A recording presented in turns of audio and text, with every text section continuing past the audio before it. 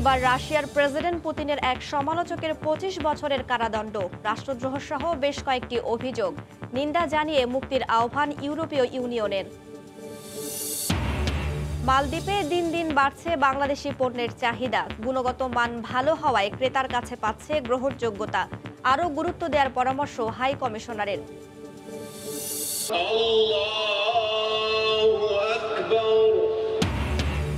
শবে কদরের রাতে আল আকসায় লাখো মুসল্লির জমায়েত। পবিত্র মসজিদে রাতভর নামাজ আদায় করেন প্রায় 3 লাখ মানুষ।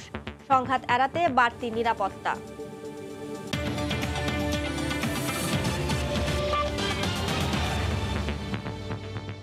আন্তর্জাতিক সময়ের সঙ্গে আছি আমি রাইসা জান্নাত। এবার রাশিয়ার প্রেসিডেন্ট ভ্লাদিমির পুতিনের এক সমালোচকের 25 বছরের কারাদণ্ড দেওয়া হয়েছে। সোমবার রাষ্ট্রদ্রোহ সহ বেশ কয়েকটি অভিযোগে মানবাধিকার কর্মী ভ্লাদিমির কারামুর্জাকে কারাদণ্ড দিয়েছেন মস্কোর একটি আদালত। এ ঘটনার নিন্দা জানিয়েছে ইউরোপীয় ইউনিয়ন। ইউক্রেনে রাশিয়ার সামরিক অভিযান শুরুর পর থেকেই প্রেসিডেন্ট ভ্লাদিমির পুতিনের যারাই সমালোচনা করেছে তাদেরকে গ্রেপ্তার করা হয়েছে। অনেকে দেশ ছাড়তেও বাধ্য হয়েছেন। সম্প্রতি গ্রেপ্তার করা হয় প্রেসিডেন্ট পুতিনের করা সমালোচক হিসেবে পরিচিত মানবাধিকার কর্মী কারামুর্জাকে। সোমবার রাষ্ট্রদ্রোহ সহ বেশ কয়েকটি অভিযোগে কারামুর্জাকে 25 বছরের কারাদণ্ড দিয়েছেন মস্কোর একটি আদালত। এ সময় আদালতেই ছিলেন মুর্জা, যদিও নিজের বিরুদ্ধে আনিত সব অভিযোগ অস্বীকার করেন কারামুর্জা। ভ্লাদিমির কারামুর্জা রাশিয়া ও যুক্তরাজ্যের দ্বৈত নাগরিক। দীর্ঘ কয়েক বছর ধরে তিনি পুতিনের বিরুদ্ধে সরব ছিলেন। তার বিরুদ্ধে প্রধান অভিযোগ, তিনি পশ্চিমা সরকারগুলোর সঙ্গে যোগাযোগ করে মানবাধিকার লঙ্ঘনের অভিযোগে রাশিয়া এবং কয়েকজন রুশ নাগরিকের বিরুদ্ধে নিষেধাজ্ঞা আরোপ করানোর চেষ্টা করেন। এ ঘটনার তীব্র নিন্দা জানিয়েছে জার্মানি সহ ইউরোপীয় ইউনিয়ন। দ্রুত কারামুর্জার জামিন চেয়েছেন তারা। এর আগে প্রেসিডেন্ট পুতিনের সমালোচক ও রাশিয়ার বিরোধী দলীয় নেতা অ্যালেক্সি নাভালনিকে গ্রেপ্তার করে কারাগারে পাঠানো হয়। তার বিরুদ্ধেও দেশবিরোধী কর্মকাণ্ডের অভিযোগ আনে মস্কো। রাহানুল রানা, সময় সংবাদ। প্রতিশ্রুতি অনুযায়ী ইউক্রেনকে এখন পর্যন্ত 18টি লিওপার্ড 2 যুদ্ধ ট্যাঙ্ক দিয়েছে জার্মানি। সাম্প্রতিক এক প্রতিবেদনে এই তথ্য জানিয়েছে শলস প্রশাসন। তবে ইউক্রেনকে সহযোগিতা দিয়ে যাওয়ার কারণে দেশটিতে দ্রব্যমূল্যের ঊর্ধ্বগতি ঠেকানো যাচ্ছে না বলে ধারণা অনেকের। পাশাপাশি চীনের কারণে যুদ্ধ আরও দীর্ঘ হতে পারে বলেও আশঙ্কা করা হচ্ছে। জার্মানি থেকে বিটু বড়ুয়ার রিপোর্ট। রুশ হামলায় তছনছ হয়ে যাওয়া ইউক্রেনকে এখন পর্যন্ত 18টি অত্যাধুনিক লিওপার্ড 2 ট্যাঙ্ক সরবরাহ করেছে জার্মানি। দেশটির সামরিক বিশেষজ্ঞরা বলছেন, ডিজেল চালিত এই ভয়ঙ্কর যুদ্ধ ট্যাঙ্কগুলো রুশ বাহিনীকে ঠেকাতে অত্যন্ত কার্যকরী ভূমিকা রাখবে। বিশেষ করে জান্টির নাইট ভিশন ইকুইপমেন্ট এবং লেজার রেঞ্জ ফাইন্ডারের মাধ্যমে লক্ষ্যবস্তুর দূরত্ব মাপার সাথে সাথে রুক্ষ ভূখণ্ডের উপর দিয়ে যাওয়ার সময় শত্রুদের লক্ষ্যবস্তুর উপর নজরদারি বাড়াতে সাহায্য করবে। তবে চলমান যুদ্ধে জড়িয়ে জার্মানিতে গ্যাস, তেল সহ নিত্যপণ্যের দাম বেড়ে যাওয়া ও মূল্যস্ফীতির কারণে মনোকষ্ট বাড়ছে দেশটিতে বসবাসরত প্রবাসী বাংলাদেশি সহ স্থানীয়দের। আমাদের ইনকাম ঠিকই আছে একই, কিন্তু সবকিছুর দাম বাড়ছে। জার্মান উক্রেনের সাথে যদি এইভাবে সমর্থন দিয়ে যায় আর ওখান দিয়ে যদি চীন রাশিয়াকে সমর্থন দিয়ে যায়, তৃতীয় বিশ্বযুদ্ধ অবশ্য সম্ভাবনা বেশি। জার্মানিতে এই যুদ্ধ নিজে করতেছে না, কিন্তু বিশ্বের ফাঁদে পড়ে এর পরিস্থিতি ভয়াবহ দিকে যাচ্ছে। জার্মানির প্রতিরক্ষা মন্ত্রণালয় জানায়, সর্বশেষ লিওপার্ড 2 ট্যাঙ্কটি গেল কয়েকদিন আগে সীমান্ত পার হয়ে ইউক্রেনে পৌঁছেছে। সাথে 40টি মার্ডার পদাতিক যানও পাঠিয়েছে বার্লিন। তবে এই কঠিন সময়ে দুই প্রতিবেশী দেশ রাশিয়া ও চীনের মধ্যকার মিত্রতা ঠেকানো না গেলে শুধু জার্মানি নয়, বিপদে পড়তে পারে গোটা পশ্চিমা বিশ্ব। তাই রাশিয়াকে ঠেকানো আর চীনকে আরও কাছে টানতেই পশ্চিমাদের তোড়জোড় শুরু হয়েছে বলে মনে করছেন রাজনৈতিক বিশ্লেষকরা। ইউক্রেনে রুশ আগ্রাসন ঠেকাতে জার্মানির 1000 কোটি টাকা গচ্ছা গেলেও এই মুহূর্তে দেশটির সবচেয়ে বড় চ্যালেঞ্জ রাশিয়ার সাথে চীনের মিত্রতা ঠেকানো। আর তা না হলে চলমান যুদ্ধ দীর্ঘস্থায়ী তো হবেই, লেগে যেতে পারে তৃতীয় বিশ্বযুদ্ধ। আর এমন ধারণা রাজনৈতিক বিশ্লেষকদের। জার্মানি থেকে বিটু বড়ুয়া, সময় সংবাদ। ইউক্রেনে রাশিয়ার সামরিক অভিযান শুরুর পর থেকে এখন পর্যন্ত প্রায় 8,500 বেসামরিক নাগরিকের মৃত্যু হয়েছে বলে জানিয়েছে জাতিসংঘের মানবাধিকার সংস্থা। তবে এই সংখ্যার বাইরে আরও হাজার হাজার মানুষের মৃত্যু হয়েছে বলেও আশঙ্কা সংস্থাটির। এদিকে পোল্যান্ড ও হাঙ্গেরির ইউক্রেন থেকে শস্য ও খাদ্যপণ্য আমদানি নিষেধের ঘোষণা প্রত্যাখ্যান করেছে ইউরোপীয় ইউনিয়ন।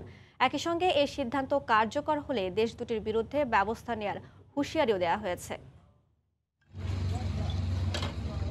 ইউক্রেনে রাশিয়ার সামরিক অভিযান শুরুর পর পেরিয়ে গেছে 1 বছর। এখন পর্যন্ত রুশ সেনাদের একের পর এক হামলায় দেশটিতে বহু স্থাপনা ধ্বংস হয়েছে, ক্ষতিগ্রস্ত হয়েছে পারমাণবিক বিদ্যুৎ কেন্দ্র। এছাড়া দুপক্ষের লড়াই এখনো অব্যাহত থাকায় নতুন করে আরো অনেক অবকাঠামো ক্ষতিগ্রস্ত হচ্ছে। প্রাণ গেছে বহু বেসামরিক নাগরিকেরও। এবার দেশটিতে গেল 1 বছরে রুশ হামলায় নিহত বেসামরিক নাগরিকের সংখ্যা প্রকাশ করেছে জাতিসংঘের মানবাধিকার কমিশন। সংস্থাটির তথ্য মতে গেল 1 বছরে রুশ বাহিনীর হামলায় প্রায় 8,500 বেসামরিক নাগরিকের মৃত্যু হয়েছে। তবে এ সংখ্যার বাইরে আরও হাজার হাজার মানুষের মৃত্যু হয়ে থাকতে পারে বলেও আশঙ্কা সংস্থাটির। রোববার এক বিবৃতিতে এ তথ্য প্রকাশ করেছে জাতিসংঘ। তবে বরাবরের মতোই রাশিয়া বেসামরিক নাগরিকদের নিশানা করে হামলা চালানোর কথা অস্বীকার করেছে। এর মধ্যেই পোল্যান্ড ও হাঙ্গেরির ইউক্রেন থেকে শস্য খাদ্যপণ্য আমদানি নিষেধের ঘোষণা প্রত্যাখ্যান করেছে ইউরোপীয় ইউনিয়ন। এর আগে স্থানীয় কৃষিখাতের সুরক্ষার দাবি করে আগামী জুন পর্যন্ত কিয়েভ থেকে সব রকমের শস্য ও খাদ্যপণ্য আমদানি নিষিদ্ধ করে দেশ দুটি। এর পরপরই একতরফা কোনো পদক্ষেপ গ্রহণযোগ্য হবে না জানিয়ে পোল্যান্ড ও হাঙ্গেরির সিদ্ধান্ত প্রত্যাখ্যান করে ইইউ। একই সঙ্গে দেশ দুটির বিরুদ্ধে ব্যবস্থা নেওয়ার হুঁশিয়ারিও দেওয়া হয়। তবে কি ব্যবস্থা নেওয়া হতে পারে তা এখনো জানানো হয়নি। এদিকে মস্কোতে রুশ প্রেসিডেন্ট ভ্লাদিমির পুতিনের সঙ্গে বৈঠক করেছেন চীনা প্রতিরক্ষা মন্ত্রী।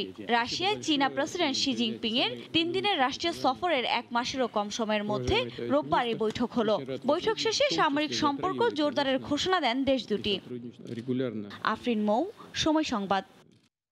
দিল্লির মুখ্যমন্ত্রী অরবিন্দ কেজরিওয়ালকে প্রায় 9 ঘন্টা ধরে জিজ্ঞাসাবাদ করেছে ভারতের কেন্দ্রীয় তদন্ত সংস্থা।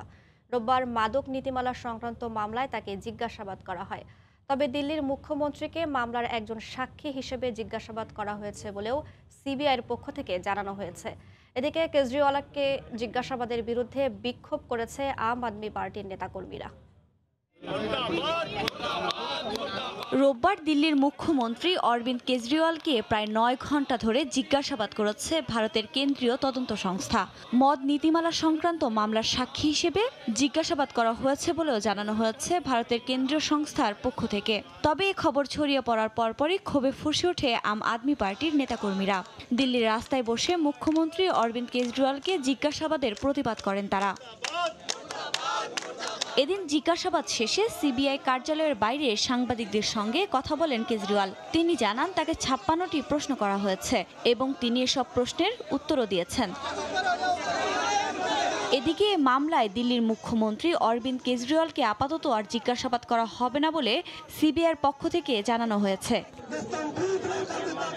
দিল্লির সাবেক উপমুখ্যমন্ত্রী আম আদমি পার্টির নেতা আবগারিকে গেল মাসে দুর্নীতির মামলায় গ্রেফতার করে সিবিআই। তবে প্রথম থেকে এই মামলা মিথ্যা বলে অভিযোগ করে আসছে দলটি। আফরিন মৌ, সময় সংবাদ। মালদ্বীপে দিন দিন বাড়ছে বাংলাদেশি পণ্যের চাহিদা। গুণগত মান ভালো হওয়ায় ক্রেতার কাছে গ্রহণযোগ্যতা বেশি বলে জানান ব্যবসায়ীরা। তবে দেশটিতে ওষুধ ও গার্মেন্টস ব্যবসায় গুরুত্ব দেওয়ার পরামর্শ হাই কমিশনারের। মালদ্বীপ থেকে ফিরে কাজল আব্দুল্লাহর রিপোর্ট। প্রায় শতভাগ আমদানি নির্ভর দেশ মালদ্বীপ। একসময় মালদ্বীপের বাজারে বাংলাদেশি পণ্যের পরিচিতি ও বিক্রি ছিল অনেকটাই কষ্টসাধ্য। তবে সময়ের ব্যবধানে পরিবর্তন এসেছে ব্যবসা বাণিজ্যে। দেশটির বাজারে অন্যান্য দেশের পণ্যের সাথে জায়গা করে নিয়েছে বাংলাদেশের বিভিন্ন ব্র্যান্ডের ড্রাই পণ্য। সুপার শপগুলোতে থরে থরে সাজানো বাংলাদেশি ব্র্যান্ডের পণ্যই বলে দেয় সেখানে অনেকটাই সমৃদ্ধ দেশীয় পণ্য। ব্যবসার মেইন ফোকাস হয়েছে আমাদের বাংলাদেশিদেরকেই। ব্যবসা তো শুধু ব্যবসা না, সেবাও। ড্রাই ফুডের মধ্যে তো অনেক আইটেম আছে, যেমন কেক জাতীয় আইটেম, বিস্কিট, তারপরে চানাচুর, মুড়ি। কিছু ক্যান্টিন আছে কোম্পানির, এগুলোর জন্য আমি বাংলাদেশ থেকে সবজি নিয়ে আসি। ব্যবসায়ীরা জানান মানসম্মত হওয়ায় মালদ্বীপের নাগরিকদের কাছেও সুপরিচিত বিডি প্রোডাক্ট। আর ব্যবসার পরিবেশও ইতিবাচক বলছেন তারা। সরকারের যে ব্যাটটা, এটার বাইরে কারোকে মনে করেন ব্যাট দিতে হয় না, কোনো ছাতা দিতে হয় না, কোনো এমপি মন্ত্রী কোনো হাত নাই। যারটাতে আমারটা আমি সরাসরি মালয়েশিয়া থেকে যে কোনো প্রান্তের থেকে আমি নিয়ে আসতে পারি। ইন্ডিয়ানের কিছু মাল আছে, ইন্ডিয়ান মালের থেকে আমাদের বাংলাদেশি প্রোডাক্টসের মান সবচেয়ে ভালো। এর জন্যই এটা এদেশি লোকালরা ইউজ করে। উদীয়মান অর্থনীতির দেশ মালদ্বীপ, যেখানে খাদ্যপণ্যের পাশাপাশি ওষুধ ও তৈরি পোশাকের ব্যাপক সম্ভাবনা রয়েছে বলে জানায় হাই কমিশন। যেহেতু টোটালি তারা ইম্পোর্ট করে, এখানে অনেক কিছুই আসলে মার্কেটিং এর সুযোগ আছে। আর প্রফিট মার্জিনটা বেশি, এখানে কিন্তু দাম নাই কোনো। আমাদের দেশের লোকজন আছে এবং এরা লোকাল লোক কিন্তু ঢাকায় যাচ্ছে এবং অনেক গার্মেন্টস তারা এখন আসছে এবং দোকানপাট আমাদের দেশে গার্মেন্টস আছে, বাট এটা আরো বাড়ানোর সুযোগ আছে, আমরা এটা নিয়ে কাজ করছি। আগামীতে মালদ্বীপে ব্যবসা সম্প্রসারণে বাংলাদেশ সরকারের আরও জোরালো ভূমিকা চান ব্যবসায়ীরা।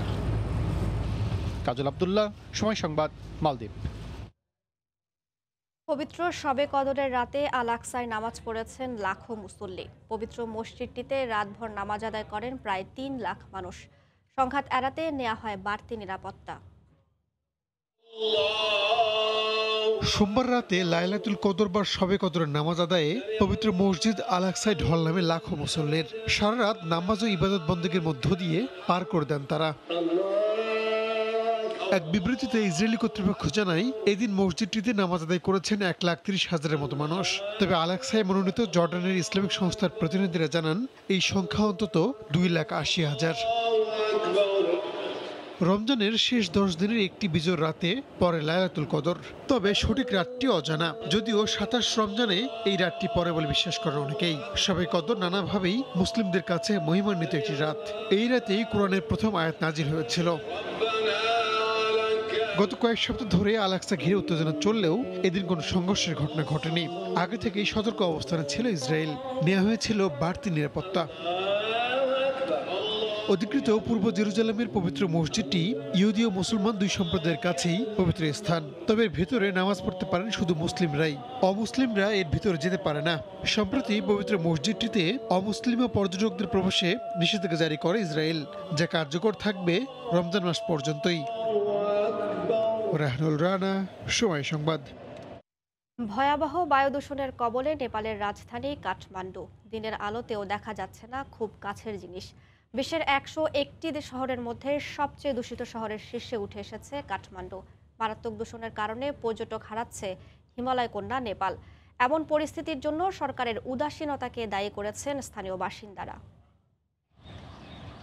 হিমালয় কন্যা নেপাল গ্রীষ্মে পর্যটকদের অন্যতম গন্তব্যস্থল দেশটি। তীব্র গরমে কিছুটা স্বস্তি পেতে ছুটে যান হিমালয়ের পাদদেশে, কিন্তু তীব্র বায়ু দূষণের কারণে দিনের আলোতেও দেখা যাচ্ছে না কাছের জিনিস। ধোঁয়াচ্ছন্ন পুরো আকাশ, যার ফলে ভরা মৌসুমেও নেই উল্লেখযোগ্য পর্যটক। এর আগে যখন আমি এখানে এসেছি তখন দারাহারা টাওয়ার খুব পরিষ্কার দেখা গেছে, কিন্তু এখন যখন কাঠমান্ডুতে আসলাম তখন দেখতে পাচ্ছি না। কাঠমান্ডুর বায়ু দূষণ চরম মাত্রায় পৌঁছেছে। বায়ু দূষণের কারণে কাঠমান্ডুর আকাশে কিছুই দেখা যাচ্ছে না। কীর্তিপুরে হিমালয়ের ওপর থেকেও কিছুই দেখা যাচ্ছে না। মনে হয় বাড়িতে ফিরে যেতে হবে। বায়ুর মান নিয়ে কাজ করা আন্তর্জাতিক সংস্থার তালিকা অনুযায়ী এরই মধ্যে বিশ্বের দূষিত 101টি নগরীর শীর্ষে উঠে এসেছে কাঠমান্ডু। দূষণ রোধে সরকারের পক্ষ থেকে কার্যকর কোনো ব্যবস্থা না নেওয়ায় এই পরিস্থিতি বলে অভিযোগ স্থানীয়দের।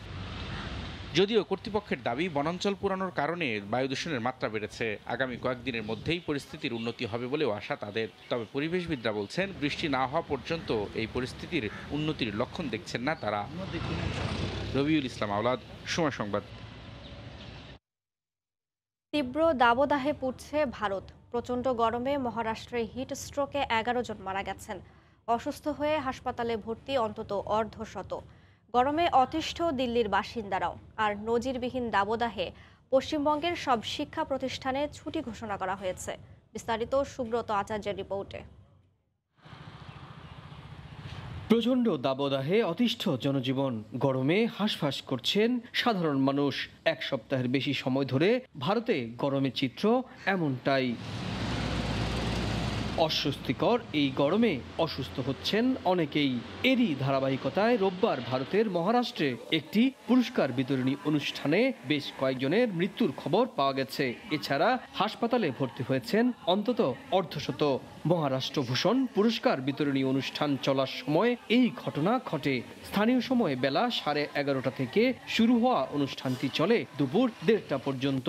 সেখানে যোগ দেন বহু সাধারণ মানুষ। এ সময় মাথার ওপর কোনো ছাউনি না থাকায় অনুষ্ঠানে যোগ দিতে আসা অনেকেই হিট স্ট্রোকে আক্রান্ত হন। হাসপাতালে নেয়ার পর মারা যান বেশ কয়েকজন। এই ঘটনায় মৃতদের প্রত্যেকের পরিবারকে 5 লাখ রুপি করে আর্থিক সহায়তার ঘোষণা দিয়েছে মহারাষ্ট্র সরকার।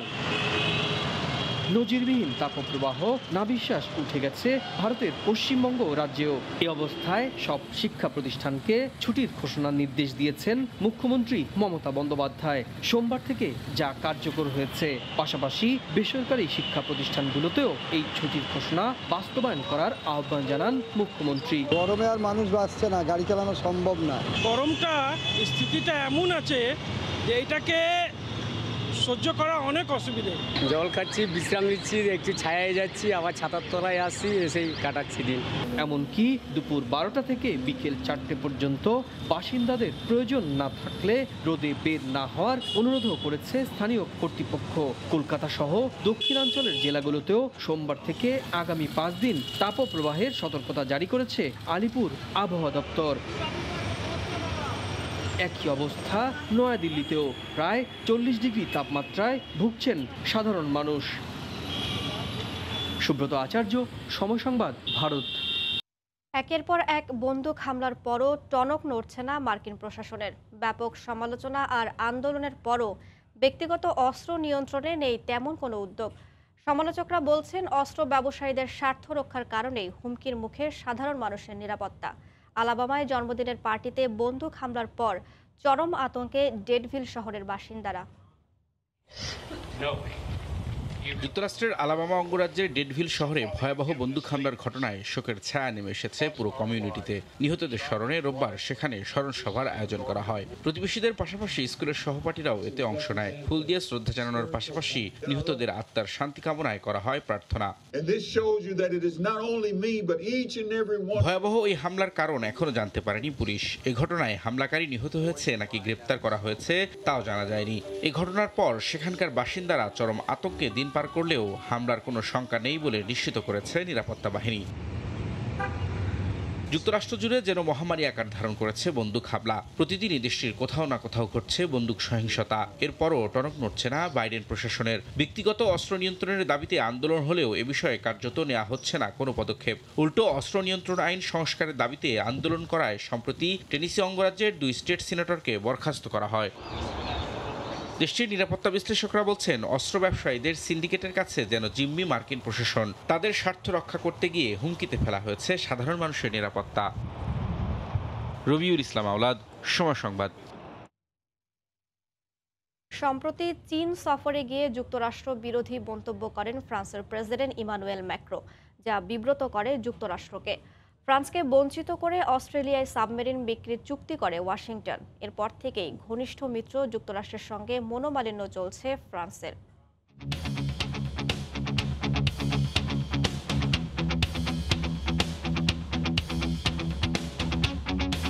ইউক্রেন ও তাইওয়ান প্রশ্নে যখন রাশিয়া ও চীনের সঙ্গে যুক্তরাষ্ট্রের উত্তেজনা তুঙ্গে, ঠিক তখনই ওয়াশিংটনের সঙ্গে দূরত্ব বাড়ছে ঘনিষ্ঠ মিত্র হিসেবে পরিচিত দেশগুলোর। সম্প্রতি চীন সফরে গিয়ে ফরাসি প্রেসিডেন্ট ইমানুয়েল ম্যাক্রোর করা যুক্তরাষ্ট্র বিরোধী মন্তব্য, যার সর্বশেষ সংযোজন। তাইওয়ান প্রণালীতে চীনের সমরসজ্জার মধ্যেই গত 5 এপ্রিল রাষ্ট্রীয় সফরে বেইজিংয়ের আতিথ্য গ্রহণ করেন ফরাসি প্রেসিডেন্ট। সফরে প্রেসিডেন্ট ম্যাক্রোকে ব্যাপক সমাদর করেন চীনের প্রেসিডেন্ট শি জিনপিং। সফরের শেষ পর্যায়ে পলিটিকো সহ অন্যান্য সংবাদ মাধ্যমকে দেয়া এক সাক্ষাৎকারে যুক্তরাষ্ট্রের কঠোর সমালোচনা করেন ম্যাক্রো। ইউরোপকে যুক্তরাষ্ট্রের আশ্রিত রাজ্যের সঙ্গে তুলনা করেন তিনি। পাশাপাশি তিনি তাইওয়ান ইস্যুতে ইউরোপের নিরপেক্ষ অবস্থানের পক্ষেও মত দেন। ম্যাক্রোর এমন মন্তব্যে আলোড়ন তৈরি হয় আটলান্টিকের 2 পারেই। ঘনিষ্ঠ মিত্রের এমন মন্তব্যে ক্ষুব্ধ হয় ওয়াশিংটন। ম্যাক্রোর এই সফরের মধ্য দিয়েই উন্মোচিত হয়ে পড়ে যুক্তরাষ্ট্রের সঙ্গে তার ইউরোপীয় মিত্রদের টানাপোড়েনের বিষয়টি। তবে যুক্তরাষ্ট্রের বিরুদ্ধে ফরাসি প্রেসিডেন্ট ম্যাক্রোর এই ক্ষোভ আকস্মিক কোনো ঘটনা নয়। বেশ কিছুদিন ধরেই ন্যাটোর প্রধান অংশীদারের বিরুদ্ধে অসন্তোষ প্রকাশ করে আসছে ফ্রান্স, যার সূত্রপাত অস্ট্রেলিয়ার সঙ্গে ফ্রান্সের বাতিল হওয়া $multi-billion সাবমেরিন কেনার চুক্তি থেকে। 2016 সালে ফ্রান্সের সঙ্গে সাবমেরিন কেনার চুক্তি করে অস্ট্রেলিয়া। $66 বিলিয়ন এই চুক্তিকে অভিহিত করা হয় ফ্রান্সের ইতিহাসে সবচেয়ে বড় সামরিক চুক্তি হিসেবে। এই চুক্তির আওতায় হাজার হাজার ফরাসি নাগরিকের কর্মসংস্থানের পাশাপাশি ফ্রান্সের সমরশিল্প চাঙ্গা হওয়ার সম্ভাবনা তৈরি হয়। তবে 2021 সালের সেপ্টেম্বর মাসে হঠাৎ করে এই সাবমেরিন কেনার চুক্তি থেকে বেরিয়ে আসে অস্ট্রেলিয়া। ফ্রান্সকে বাদ দিয়ে যুক্তরাষ্ট্র ও যুক্তরাজ্যের সঙ্গে অকাস নামের ত্রিদেশীয় সামরিক চুক্তি করে তারা, যার আওতায় মার্কিন ও ব্রিটিশ প্রযুক্তির পরমাণু শক্তিচালিত সাবমেরিন কেনার ঘোষণা দেয় অস্ট্রেলিয়া। চোখের সামনে বহু বিলিয়ন ডলারের লোভনীয় এই সামরিক চুক্তি হাতছাড়া হতে দেখে স্বভাবতই ক্ষুব্ধ হয় ফ্রান্স। ঘনিষ্ঠ দুই ন্যাটো মিত্র যুক্তরাষ্ট্র ও ব্রিটেনের বিরুদ্ধে ষড়যন্ত্র ও বিশ্বাসঘাতকতার অভিযোগ তোলে তারা। পাশাপাশি যুক্তরাষ্ট্র ও অস্ট্রেলিয়ায় নিযুক্ত রাষ্ট্রদূতকে প্রত্যাহারের ঘোষণা দেয় প্যারিস। এরপর যদিও সম্পর্ক স্বাভাবিক হয়ে আসে দেশগুলোর মধ্যে, তবে যুক্তরাষ্ট্রের বিশ্বাসভঙ্গের ক্ষত যে ফ্রান্স এখনো ভুলতে পারেনি, চীন সফরে গিয়ে ম্যাকন মন্তব্য তার প্রমাণ। ইদানিং আন্তর্জাতিক অঙ্গনে একের পর এক মিত্র হারাচ্ছে যুক্তরাষ্ট্র। ওয়াশিংটনের বদলে বেইজিংয়ের দিকেই বেশি ঝুঁকছে যুক্তরাষ্ট্রের মিত্ররা। ওয়াশিংটনের প্ররোচনায় চীনের সঙ্গে বিরোধে না জড়িয়ে বরং বেইজিংয়ের সঙ্গে অর্থনৈতিক সহযোগিতা বৃদ্ধিতেই নিজের লাভ দেখছে তারা। ফ্রান্সের প্রেসিডেন্ট ম্যাখোর চীন সফর যার সর্বশেষ সংযোজন। রাইসুল ইসলাম, সময় সংবাদ। চীনের সামরিক মহড়ার কারণে তাইওয়ানের নেতিবাচক প্রভাব পড়ার শঙ্কা। মুখ ফিরিয়ে নিতে পারেন বিনিয়োগকারীরা। ভেঙে পড়তে পারে দেশটির অর্থনীতি। সংকটে পড়তে পারে স্বায়ত্তশাসিত অঞ্চলটির সাপ্লাই চেইন সরবরাহ। এদিকে মহড়া শেষ হলেও এখনও তাইওয়ান প্রণালী ঘিরে অবস্থান করছে বেইজিংয়ের যুদ্ধজাহাজ ও যুদ্ধ বিমানগুলো। চীনা নিষেধাজ্ঞা উপেক্ষা করে চলতি মাসের শুরুতে তাইওয়ান প্রেসিডেন্টের যুক্তরাষ্ট্র সফর ও ম্যাকার্থির সঙ্গে ঐতিহাসিক বৈঠক। এর পরপরই স্বায়ত্তশাসিত অঞ্চলটির চারপাশ ঘিরে শুরু হয় চীনের সামরিক মহড়া। গেল সোমবার আনুষ্ঠানিকভাবে শেষ হয় সে মহড়া। তবে যুদ্ধজাহাজ ও যুদ্ধবিমানগুলো এখনও তাইওয়ান প্রণালী ঘিরে অবস্থান করছে বলে জানায় অঞ্চলটির প্রতিরক্ষা মন্ত্রণালয়। 3 দিনের এই মহড়া শেষ হলেও তাইপের অর্থনীতিতে বিরাট প্রভাব ফেলতে যাচ্ছে। সোমবার এক প্রতিবেদনে এ তথ্য জানায় বিভিন্ন আন্তর্জাতিক গণমাধ্যম। প্রতিবেদনে বলা হয়, চীনা সামরিক বাহিনীর মহড়া ধীরে ধীরে বিনিয়োগকারী এবং সরবরাহকারীদের তাইওয়ান থেকে দূরে ঠেলে দিচ্ছে, যা তাইপের সাপ্লাই চেইন ব্যবস্থার জন্য হুমকি স্বরূপ। এতে ভেঙে পড়তে পারে অঞ্চলটির অর্থনৈতিক খাত, ব্যাহত হতে পারে ব্যবসা বাণিজ্য, মুখ থুবড়ে পড়তে পারে বাণিজ্যিক লেনদেন। বেইজিংয়ের সামরিক মহড়ার তীব্র নিন্দা জানিয়েছিলেন তাইওয়ানের প্রেসিডেন্ট সাই ইংওয়েন। মহড়া চলাকালীন ফেসবুকের এক পোস্টে সাই জানান, প্রেসিডেন্ট হিসেবে বিশ্বের কাছে তাইওয়ানের প্রতিনিধিত্ব করেন তিনি। ফলে তার বিদেশ সফর নতুন কিছু নয়, যুক্তরাষ্ট্র সফরও ব্যতিক্রম নয়। এমনকি মহড়া চালানোর বিষয়ে চীনের দায়িত্ব জ্ঞান নিয়ে প্রশ্ন তোলেন সাই। মৌসুমী সাথী, সময় সংবাদ। মিয়ানমারে ৩,০০০-এর বেশি বন্দীকে সাধারণ ক্ষমা ঘোষণা করেছে জান্তা সরকার। এসব বন্দীদের মধ্যে বেশ কয়েকজন বিদেশি নাগরিকও আছেন। সোমবার দেশটিতে বার্মিজ নববর্ষ উদযাপন উপলক্ষে এর সিদ্ধান্ত নিয়েছে সামরিক প্রশাসন। কারাগারের সামনে ভিড় জমিয়েছেন বন্দীদের স্বজনরা। প্রতীক্ষার প্রহর গুনছেন প্রিয়জনের মুক্তির। সোমবার মিয়ানমারে জান্তা সরকার ৩,০০০-এর বেশি বন্দীকে সাধারণ ক্ষমা ঘোষণা করেছে বলে জানিয়েছে জান্তা নিয়ন্ত্রিত রেডিও এবং টেলিভিশন। বার্মিজ নববর্ষ উপলক্ষে এ সাধারণ ক্ষমা দেওয়া হয়। মুক্তি পাওয়া বন্দীদের মধ্যে প্রায় ১০০ জন বিদেশি নাগরিক বলে জানা গেছে। তবে ঠিক কত সংখ্যক রাজনৈতিক বন্দীকে মুক্তি দেওয়া হয়েছে সে বিষয়ে কিছু জানানো হয়নি। জান্তা সরকারের ঘোষণার পরই ইয়াঙ্গুনে অবস্থিত মিয়ানমারের সবচেয়ে বড় ইনসেন কারাগার থেকে বন্দীদের নিয়ে বেশ কয়েকটি বাস বের হতে দেখা গেছে। এদিকে জান্তা প্রশাসনের বিরোধীরা বার্মিজ নববর্ষ উদযাপন না করার জন্য সাধারণ নাগরিকদের প্রতি আহ্বান জানিয়েছেন। সাগাইং সহ মিয়ানমারের কয়েকটি শহরে সামরিক বাহিনীর বিমান হামলায় সাধারণ নাগরিকদের প্রাণহানির জেরে এ আহ্বান জানিয়েছেন তারা। 2021 সালে জান্তা বাহিনী নির্বাচিত অং সান সুচি সরকারকে ক্ষমতাচ্যুত করে মিয়ানমারের ক্ষমতা দখল করে। এরপর থেকে রাজনৈতিক বিরোধিতা এবং আইন না মানার অভিযোগে 21,000-এর বেশি নাগরিককে বন্দী করেছে তারা। দেশটিতে বড় উৎসব উপলক্ষে প্রায়শই একসঙ্গে অনেক বন্দীকে সাধারণ ক্ষমা করে থাকে জান্তা সরকার। ঈদের কেনাকাটায় ব্যস্ত ইতালি প্রবাসী বাংলাদেশিরা। তৈরি পোশাকের দোকানগুলোতে উপচে পড়া ভিড়। প্রবাসীরা বলছেন এবারের ঈদ হবে উৎসবমুখর পরিবেশে। ঈদকে সামনে রেখে ইতালির রাজধানী রোমের তৈরি পোশাকের দোকানগুলোতে প্রবাসী বাংলাদেশিদের উপচে পড়া ভিড় চোখে পড়ার মতো। কেনাকাটায় ব্যস্ত সময় পার করছেন তারা। করোনার বিধিনিষেধের কারণে গেল বছরও অনেকটাই সীমিত ছিল কেনাকাটা। 2 বছর পর এবার আনন্দে কাটবে ঈদ বলছেন প্রবাসীরা। 2 বছর পরে মনের আনন্দে ঈদ করার জন্য পাঞ্জাবি কিনতে আসছি। পছন্দের মতো পাঞ্জাবি কিনতে পারতেছি। নেওয়ার জন্য এবারও আসছি ঈদে, তো ইনশাল্লাহ এবারে একটা ড্রেস নিয়েছি অনেক সুন্দর। আমার ছেলের জন্য একটা ছোট কিউট টুপি নিয়েছি। ব্যবসায়ীদের মধ্যেও আনন্দের কমতি নেই। অন্যান্য বছরের তুলনায় এবার ব্যবসা ভালো হচ্ছে, যদিও যুদ্ধের প্রভাবে দাম কিছুটা বেশি বলে জানান ব্যবসায়ীরা। খুব ভালো যাচ্ছে আলহামদুলিল্লাহ, সবাই আসছে, শেষ কয়টা দিন আছে আর মাত্র। গতবার তুলনায় এবার উপচে পড়া ভিড়, যদিও যুদ্ধের কারণে একটু জিনিসপত্রের দাম ঊর্ধ্বগতি আছে। এদের আইটেম তো প্রতি বছর নেয়, এবছরও যাচ্ছে পাঞ্জাবি, পায়জামা, কোটি ভালোই যাচ্ছে। এবার ইতালির রাজধানী রোমে পিয়াজ্জা ভিক্টোরিওর জাতীয় ঈদগাহ খোলা মাঠ ছাড়াও বিভিন্ন স্থান ও মসজিদগুলোতে ঈদের নামাজ অনুষ্ঠিত হবে। সময় সংবাদ, ইতালি। সৌদি আরব সহ মধ্যপ্রাচ্যে 22 এপ্রিল ঈদ উল ফিতর উদযাপন হতে পারে। 20 এপ্রিল 29তম রমজানে সৌদি আরবের কোথাও শাওয়াল মাসের চাঁদ দেখার কোনো সম্ভাবনা নেই, জানিয়েছে আন্তর্জাতিক জ্যোতির্বিদ্যা কেন্দ্র ISC। সৌদি আরব থেকে বিস্তারিত আরিফুর রহমানের রিপোর্টে।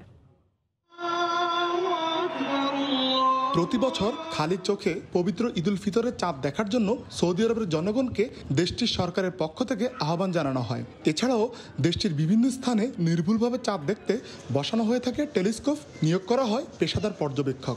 এদের কাছ থেকে প্রাপ্ত তথ্যের ভিত্তিতেই সৌদি আরবের রয়্যাল কোর্ট ঈদের দিনক্ষণ আনুষ্ঠানিকভাবে ঘোষণা করে থাকেন।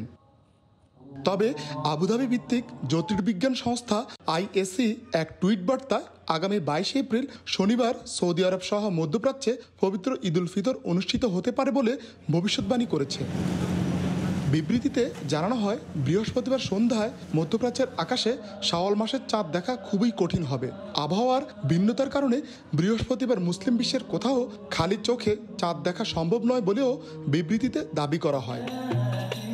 লিবিয়া থেকে শুরু করে পশ্চিম আফ্রিকার কিছু অংশ বাদে বেশিরভাগ আরব দেশে বৃহস্পতিবার চাঁদ দেখা সম্ভব নয়। আর এ কারণেই শুক্রবারের পরিবর্তে শনিবার মধ্যপ্রাচ্যের পবিত্র ঈদ উল ফিতর উদযাপন হবে। যদিও ঈদ উদযাপনের বিষয়ে বৃহস্পতিবার চূড়ান্ত সিদ্ধান্ত জানাবে Saudi royal court. Arifur Rahman, সময় সংবাদ, সৌদি আরব। কুয়েতে এবার ঈদে 21টি মসজিদে বাংলা খুতবায় ঈদের নামাজ হবে। এত মসজিদে বাংলা খুতবায় নামাজ আদায়ের খবর শুনে খুশি দেশটিতে বসবাসরত প্রবাসীরা। কুয়েত প্রতিনিধি মঈন সুমনের রিপোর্ট। শাওয়াল মাসের চাঁদ দেখার ভিত্তিতে মধ্যপ্রাচ্যের দেশগুলোতে শুক্রবার অথবা শনিবার উদযাপিত হবে মুসলমানদের সবচেয়ে বড় ধর্মীয় উৎসবের একটি পবিত্র ঈদ উল ফিতর। এবার ঈদে কুয়েতে 21টি মসজিদে আরবি ভাষার পাশাপাশি বাংলা খুতবায় ঈদের নামাজ আদায় করতে পারবেন কুয়েত প্রবাসীরা। আরব দেশে থাকার পরেও কুয়েতে আমরা ঈদের জামাত বাংলা খুতবার মাধ্যম দিয়ে ঈদের নামাজ আদায় করি। ধন্যবাদ যারা এই আয়োজন করেন, বাংলাদেশি মৌলানারা যে আয়োজন করেন। কুয়েত সিটি, জিলিব, সুয়েক, হাসাবিয়া, ফারওয়ানিয়া, আবদালি থেকে অফরা সহ বাংলাদেশে অধ্যুষিত বিভিন্ন অঞ্চলের মসজিদে বাংলা খুতবায় ঈদের নামাজ আদায় হবে। আরব দেশে নিজ ভাষায় খুতবার মধ্য দিয়ে নামাজ আদায় করা সৌভাগ্যের মনে করছেন প্রবাসী বাংলাদেশিরা। নিজের ভাষায়, মাতৃভাষায় জুমার নামাজ পড়া এবং ঈদের নামাজ পড়ার সুযোগ পান। আশা করছি যে আমার জানার মতে 21টি মসজিদে বাংলা ভাষায় বাংলাদেশের খতিবগণ জুমা এবং ঈদের নামাজ পড়াবেন। 17 এপ্রিল সোমবার দিবাগত রাতে কুয়েতে পালিত হয়েছে শবে কদর। দেশটিতে ঈদের জামায়াত সকাল 5:30টায় একযোগে অনুষ্ঠিত হবে। মঈন সুমন, সময় সংবাদ, কুয়েত। সংযুক্ত আরব আমিরাতের ভাইস প্রেসিডেন্ট ও প্রধানমন্ত্রী দুবাইয়ের শাসক শেখ মোহাম্মদ বিন রাশিদ আল মাকতুমের 1 বিলিয়ন মিলস ক্যাম্পেইনে যোগদান করেছে বাংলাদেশ অ্যাসোসিয়েশন দুবাই। শিবলি আল সাদিকের রিপোর্ট। সংযুক্ত আরব আমিরাতে প্রতি রমজান মাসে দেশটির ভাইস প্রেসিডেন্ট ও প্রধানমন্ত্রী দুবাইয়ের শাসক শেখ মোহাম্মদ বিন রাশিদ আল মাকতুমের গ্লোবাল ইনিশিয়েটিভস ব্যবস্থাপনায় 1 বিলিয়ন মিলস ক্যাম্পেইন কার্যক্রম পরিচালনা করা হয়। শুধুমাত্র রমজান মাসে তিনি এই মানবিক কার্যক্রম পরিচালনা করে আসছেন গত কয়েক বছর ধরে। বিশ্বের 50টি দেশের রোজাদার ক্ষুধার্ত মানুষের জন্য এই কার্যক্রম পরিচালনা করা হয়ে থাকে। এবার এই খাদ্য বা ইফতার বন্টনের কাজটিতে প্রথমবারের মতো সহায়তা করতে এগিয়ে এসেছে বাংলাদেশ অ্যাসোসিয়েশন দুবাই। আমরা ওয়াকাফের মাধ্যমে আমাদের রেজিস্ট্রেশন আমরা জয়েন করেছি। এটা আমাদের জন্য সৌভাগ্য। বাংলাদেশকে আমরা আমাদের এই দেশের সাথে সম্পৃক্ত করতে পেরেছি। আমরা সবসময় চাইব ভালো কিছু করার জন্য, বাংলাদেশিদেরকে আমরা প্রতিষ্ঠিত করার জন্য। সোমবার প্রবাসী শ্রমিকদের আবাসিক এলাকা হিসেবে খ্যাত দুবাইয়ের সোনাপুরে হামাদ আব্দুল করিম মসজিদ প্রাঙ্গণে বাংলাদেশ অ্যাসোসিয়েশনের নেতৃবৃন্দরা 1200 শ্রমিকের মাঝে ইফতার বিতরণ করেন। সংগঠনের সদস্য ছাড়াও এই সময় বাংলাদেশ কমিউনিটির অসংখ্য নেতৃবৃন্দ উপস্থিত ছিলেন। বাংলাদেশের সম্পর্ক দুবাইয়ের সাথে আরও উন্নত করা, সেই লক্ষ্যে বাংলাদেশ সমিতি দুবাই কাজ করে যাচ্ছে। যে সমস্ত বাংলাদেশ অ্যাসোসিয়েশন আছে সবার সাথে কোঅপারেট করে একটা কোলাবোরেশন করে সুন্দর একটা প্ল্যাটফর্ম ক্রিয়েট করা। খাদ্য বন্টন কর্মসূচির সার্বিক সমন্বয় ও সভাপতিত্ব করেন বাংলাদেশ অ্যাসোসিয়েশন দুবাইয়ের সিনিয়র ভাইস প্রেসিডেন্ট আলহাস ইয়াকুব সৈনিক। শিবলাল সাদিক, সময় সংবাদ, সংযুক্ত আরব আমিরাত। নানা আয়োজনে কলকাতায় পালিত হলো ঐতিহাসিক মুজিবনগর দিবস। কলকাতায় বাংলাদেশ ডেপুটি হাই কমিশনের উদ্যোগে অনুষ্ঠানের আয়োজন করা হয়। বিস্তারিত সুব্রত আচার্যের রিপোর্টে। ঐতিহাসিক মুজিবনগর দিবসের সঙ্গে আত্মার সম্পর্ক পশ্চিমবঙ্গ তথা কলকাতার মানুষের। মেহেরপুরে সরকার গঠিত হলেও তা পরিচালনা হতো কলকাতার ৮ নম্বর শেক্সপিয়ার সরণির অরবিন্দ ভবনে। বাংলাদেশ ডেপুটি হাই কমিশনের উদ্যোগে প্রতি বছরের মতো এবারও দিবসটি পালিত হলো। ঐতিহাসিক দিনের সূচনা হয় জাতীয় পতাকা উত্তোলনের মধ্য দিয়ে। কলকাতায় নিযুক্ত deputy high commissioner Andalib Ilias পতাকা উত্তোলন করেন। এ সময় উপদূতাবাসের সংশ্লিষ্ট কর্মকর্তা ও কর্মচারীবৃন্দ উপস্থিত ছিলেন। এরপর মুজিব চিরঞ্জীব মঞ্চে বঙ্গবন্ধুর ভাস্কর্যে পুষ্পস্তবক অর্পণ শেষে তথ্যচিত্র প্রদর্শন করা হয়। আমাদের সেই ঐতিহাসিক ক্ষণটিকে সারা বিশ্বের কাছে তুলে ধরতে সহায়তা করেছিলেন। তাদের সবার প্রতি আমরা আমাদের হৃদয়ের গভীরতম হৃদয়ের অন্তঃস্থল থেকে আমরা শ্রদ্ধা জানাই, কৃতজ্ঞতা জানাই। অনুষ্ঠানটি সঞ্চালনা করেন উপহাই কমিশনের দ্বিতীয় সচিব সুব্রত আচার্য। সময় সংবাদ, পশ্চিমবঙ্গ, ভারত। আন্তর্জাতিক ক্রিকেটে ব্যাটিং কোম্পানির লোগো ব্যবহার থেকে নিষেধাজ্ঞা তুলে নিয়েছে আইসিসি। এখন থেকে টেস্ট ও ওয়ানডে সিরিজে জার্সিতে ব্যাটিং কোম্পানির লোগো ব্যবহার করতে পারবে দলগুলো। তবে আইসিসি আয়োজিত বিশ্বকাপ ও চ্যাম্পিয়ন্স ট্রফিতে এই নিষেধাজ্ঞা বহাল থাকবে। বেশ কয়েক বছর ধরেই ক্রমশ বেড়েই চলেছে বেটিং প্রতিষ্ঠানের প্রচারণা। বিশ্বের অনেক ক্রিকেট তারকাকেও এসব প্রতিষ্ঠানের প্রচারণার কাজে অংশ নিতে দেখা যায়। তবে প্রচারণা করতে গিয়ে ইংল্যান্ড টেস্ট দলের কোচ ব্র্যান্ডন ম্যাককালামের মতো অনেককেই বিপাকেও পড়তে হয়েছে। কিন্তু হঠাৎই 360 ডিগ্রি ঘুরে গেল আইসিসি। বেটিং কোম্পানির প্রচারণার ওপর থেকে নিষেধাজ্ঞা তুলে নিয়েছে বিশ্ব ক্রিকেটের সর্বোচ্চ সংস্থা। সংবাদ মাধ্যম দ্য টাইমসের তথ্য মতে টেস্ট ও ওয়ানডেতে জাতীয় দলগুলো চাইলে জার্সিতে বেটিং প্রতিষ্ঠানের লোগো ব্যবহার করতে পারবে। যদিও এই নিয়ম শুধু দ্বিপাক্ষিক সিরিজের জন্য প্রযোজ্য হবে। আইসিসি আয়োজিত বিশ্বকাপ কিংবা চ্যাম্পিয়ন্স ট্রফিতে এ ধরনের প্রতিষ্ঠানের প্রচারণা সম্পূর্ণ বন্ধ থাকবে। গেল বছরের নভেম্বরে আইসিসির কাছে লোগো ব্যবহারের নিষেধাজ্ঞা তুলে নেওয়ার জন্য প্রস্তাব দিয়েছিল বেটিং প্রতিষ্ঠানগুলো। যদিও সে সময় প্রস্তাব প্রত্যাখ্যান করেছিল আইসিসি। তবে মার্চে দুবাইয়ে আরও একটি বৈঠকের পর লোগো ব্যবহারের অনুমোদন দেয় ক্রিকেট নিয়ন্ত্রক সংস্থা। তবে আইসিসি অনুমোদন দিলেও জার্সিতে বেটিং কোম্পানির লোগো ব্যবহার করতে রাজি নয় England and Wales cricket board, যার জন্য 22bet নামক বেটিং প্রতিষ্ঠানের বিজ্ঞাপনে কাজ করা এবং ইন্ডিয়ান কোম্পানিটির ব্র্যান্ড অ্যাম্বাসেডর হওয়ায় ম্যাককালামের বিরুদ্ধে তদন্ত নেমেছে ইসিবি। দোষী প্রমাণিত হলে তার বিরুদ্ধে ব্যবস্থা নেবে বোর্ড। এদিকে আইসিসির অনুমোদন থাকলেও বিভিন্ন দেশের নিয়ম অনুযায়ী দলগুলো চাইলে এ বেটিং কোম্পানির লোগো ব্যবহারে এড়িয়েও চলতে পারে। তামিম হোসেন, সময় সংবাদ। চরমে পৌঁছেছে ভারতের দুই সাবেক অধিনায়ক সৌরভ গাঙ্গুলি আর বিরাট কোহলির মধ্যকার দ্বন্দ্ব। চলতি আইপিএলে যা প্রকট আকার ধারণ করে। দিল্লি বেঙ্গালুরু ম্যাচ শেষে নিজেদের মধ্যে করমর্দন করেননি সৌরভ বিরাট। এমনকি সামাজিক মাধ্যম ইনস্টাগ্রাম থেকেও মহারাজাকে আনফলো করে দিয়েছেন কিং কোহলি। দুই প্রজন্মের দুই মহাতারকা একজন সাধারণ একটা দল থেকে ভারতকে খেলিয়েছিলেন বিশ্বকাপের ফাইনাল, অন্যজন ভারতকে জিতিয়েছেন বিশ্বকাপের ট্রফি। টিম ইন্ডিয়ার নীলাভ ওই জার্সিতে দুজনার অবদানই অসীম। একজন পেয়েছেন মহারাজার খেতাব, অন্যজন কিং কোহলি। তবুও কাছে থেকেও এ দুজনার দূরত্ব যেন অ্যান্ড্রোমিডা মিল্কিওয়ে গ্যালাক্সি। বিরোধের শুরুটা 2021 টি-20 বিশ্বকাপের পর থেকে। যখন বিরাটকে অধিনায়কের পদ থেকে সরিয়ে দেন নির্বাচকরা।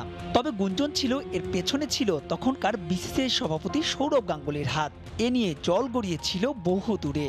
দুজন প্রকাশ্যে সমালোচনা করেছিলেন দুজনার, এমনকি সৌরভকে মিথ্যাবাদী বলেছিলেন কোহলি। ফলে বিসিসিআই ডিসিপ্লিনারি কমিটিতে ব্যাখ্যা দিতে হয়েছিল বিরাটকে। এরপর থেকে দুজনার মুখ দেখাদেখিও ছিল বন্ধ। দায়িত্ব ভিন্ন হলেও চলতি আইপিএল আবারও মুখোমুখি করেছে এই দুই কিংবদন্তিকে। প্রথম ঘটনার সূত্রপাত দিল্লি বেঙ্গালুরু ম্যাচে। গেল শনিবার দিল্লির ডাগআউটের সামনে দাঁড়িয়ে আমান হাকিমের ক্যাচ নেন বিরাট কোহলি। ডাগআউটে তখন দলটির উপদেষ্টা কোচ সৌরভ গাঙ্গুলি বসা ছিলেন। ক্যাচ নেওয়ার পর সৌরভের দিকে তাকিয়ে রক্তচক্ষু দৃষ্টি দেন কোহলি। এমনকি ম্যাচ শেষে নিজেদের মধ্যে করমর্দন করেননি কেউই। তবে এক্ষেত্রে অনাগ্রহটা প্রথম এসেছিল সৌরভের পক্ষ থেকেই, জানিয়ে এই দুই তারকার সমালোচনায় মেতেছেন নেটিজেনরা। তবে ঘটনা থেমে থাকেনি এখানেই। মাঠের দূরত্ব প্রভাব ফেলেছে ব্যক্তিগত ও সামাজিক কর্মকাণ্ডেও, যার শুরুটা করলেন বিরাট। নিজের ইনস্টাগ্রাম থেকে এবার আনফলো করে দিয়েছেন সৌরভকে। অবশ্য সৌরভের ফলোয়ারের তালিকায় এখনও আছেন বিরাট কোহলি। তবে একটা বিষয় স্পষ্ট, এই দুই তারকা ক্রিকেটারের এমন কর্মকাণ্ড নিশ্চিতরূপে নেতিবাচক দৃষ্টান্ত তরুণদের জন্য।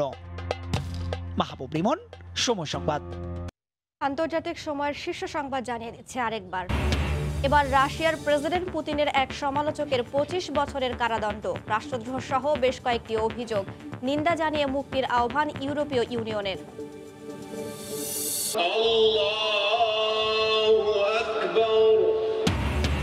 শবে কদরের রাতে আল আকসায় লাখো মুসল্লির জমায়েত। পবিত্র মসজিদে রাতভর নামাজ আদায় করেন প্রায় 3 লাখ মানুষ। সংঘাত এড়াতে বাড়তি নিরাপত্তা। এই ছিল আন্তর্জাতিক সময়ের সঙ্গেই থাকুন সময়।